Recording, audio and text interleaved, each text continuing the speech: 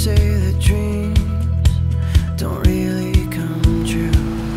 Rocketing into the sky, already 6,400 feet above sea level, this is Garden of the Gods in the heart of Colorado Springs. We arrived at first light to pull up to a prime parking spot in the Jeep Gladiator. I wanna scream from mountaintops and tell the world we'll be alright. The Garden of the Gods has been here for at least 200 or 300 million years. How do they know that? Well, back in the 1880s, they found this dinosaur skull, and it was kind of misidentified until 2008. And it seems to be a unique species that only existed right here in this section of Colorado.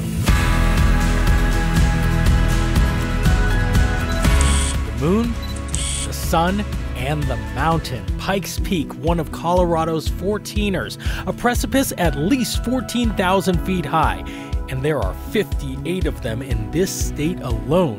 You can drive to the Pikes Peak summit, or starting in 2021, the $100 million renovation of the Cog Railway will be complete.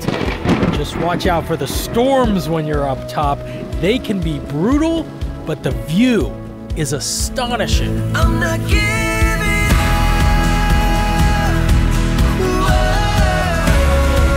Whoa! The Broadmoor Soaring Adventure is a run of 10 zip lines suspended above the secluded South Cheyenne Canyon. The longest run on this zip line is 500 feet above the canyon floor. We will be going 45 miles an hour. It's not just zip lines, check this out. Back there on that ridge, there is Holly Gully. That's where there's a little bit of water seeping through the rocks. In the winter, it freezes, and you can ice climb in there. Pick any season, and Colorado Springs is an unforgettable vacation. And it's only about an hour 15 drive from Denver.